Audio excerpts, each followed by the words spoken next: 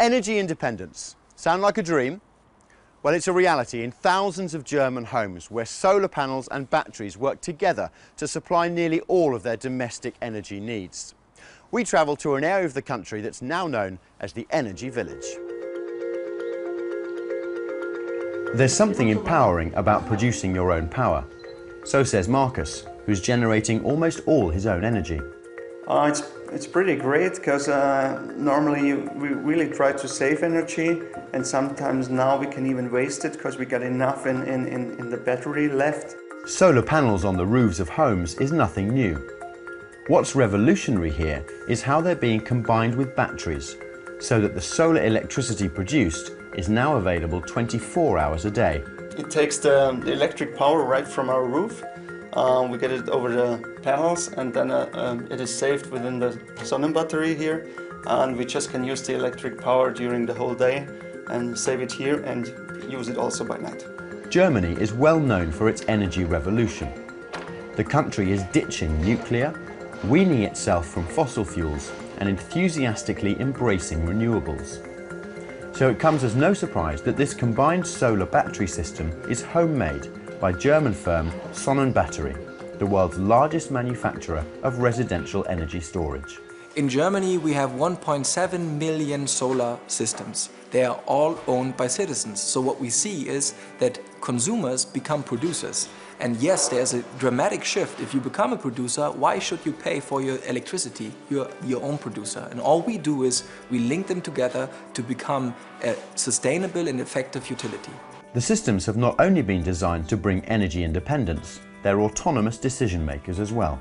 The Sonnenbatterie is an intelligent system that is adding weather data to the consumption data of the customer. We know when the solar is running, we know when you are consuming electricity, and we are adding to that equation weather data to make the right decision to enable you to consume as much of your electricity at home as possible. For example, if you have your washing machine set in the morning, you leave to work, and if the sun comes out, our system is recognizing that, and it will activate the washing machine while you are at work to make sure that it is run purely on solar.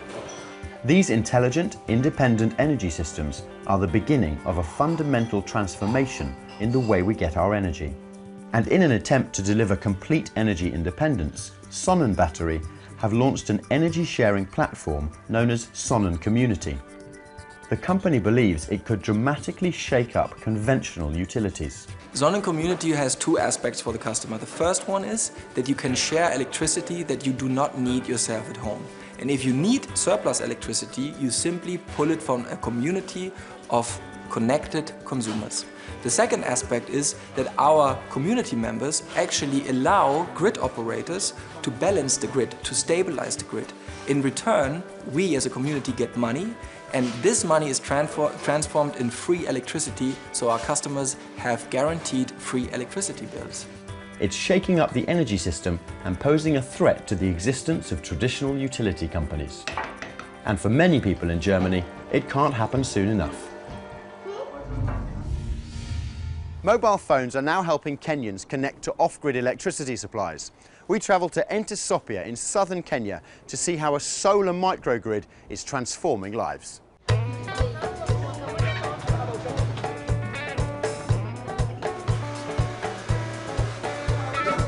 This text message is a reminder to top up credit, but not mobile phone credit, electricity. My balance now is 200, so the power is now on. Margaret runs a hairdressing business 200 kilometers south of the capital, Nairobi.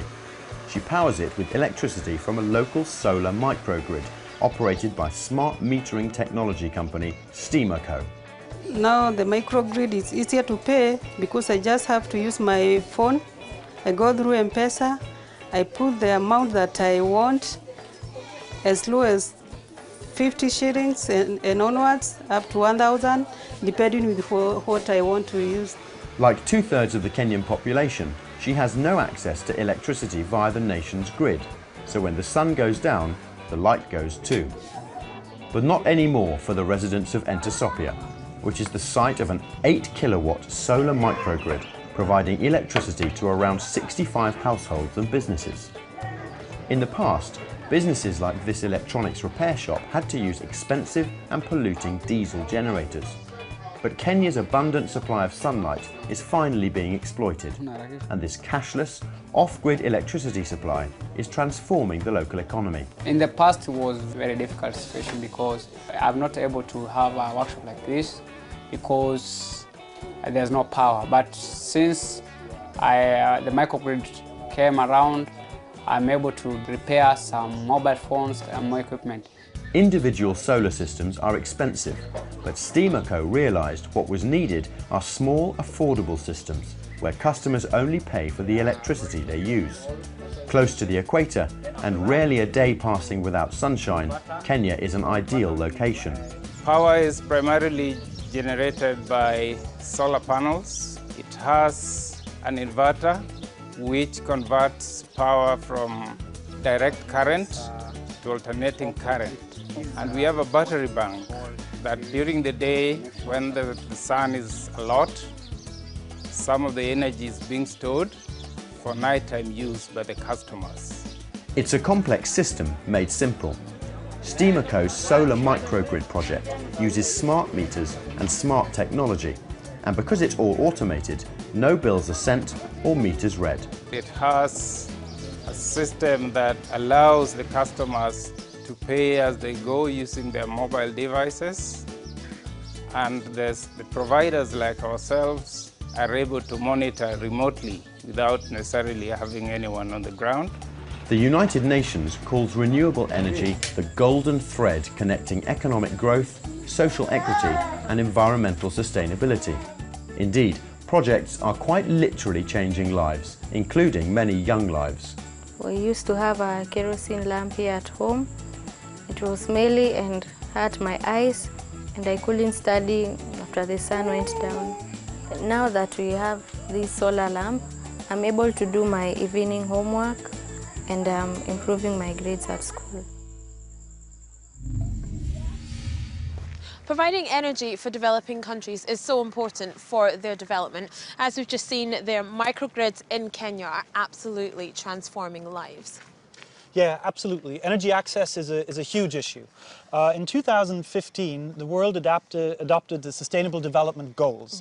The idea is to provide energy access to everybody by 2030. Now, today, we are in a situation where 1.2 billion people don't have access to electricity. Wow. And 2.7 billion people don't have access to clean cooking facilities. Wow, okay. So really, this is a big thing. And indeed, renewable energy is often abundant in those countries that have very big problems with energy access. So what are the opportunities to replicate this elsewhere? And also, could this be the solution to people using more harmful forms of energy, like kerosene, like firewood? Could solar energy be a solution to that? Yeah, absolutely. So it's important to recognize that the bad air quality coming from using these solutions causes about 3.5 million premature deaths every year. So indeed, using electricity via induction processes, an induction heater, is a way to have cleaner access to cooking, which solar PV is becoming increasingly interesting for. Can you explain for us the difference between energy from solar panels and solar thermal, and why is the latter more popular these days? Sure. Actually, it's not that complicated. So for solar thermal, what you do is you take the sunlight that comes from the sun and you first convert it to heat. So you need to concentrate it in most cases. And then with this heat, you can either use it directly or you can drive a turbine to produce electricity. In a solar panel, the sunlight hits the surface, and actually via something that's called the photoelectric effect, you directly generate electricity.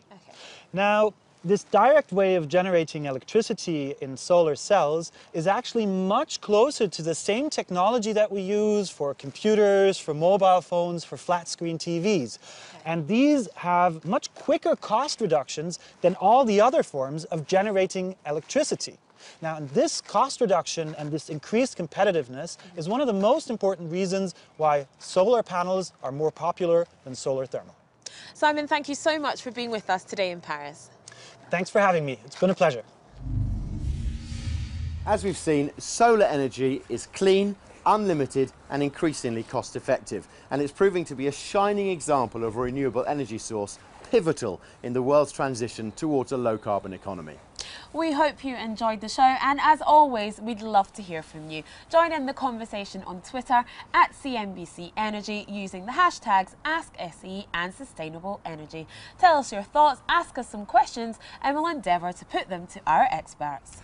Now, in the next episode, we're going to be looking at oil and the role that it has to play in a sustainable energy future. But until then, join in the conversation on Twitter and keep thinking green.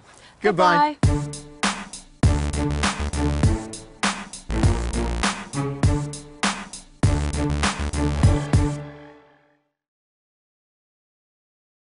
Still watching? Perfect. Click here to watch another great video from CNBC International. Oh, and don't forget to subscribe. Thanks for watching.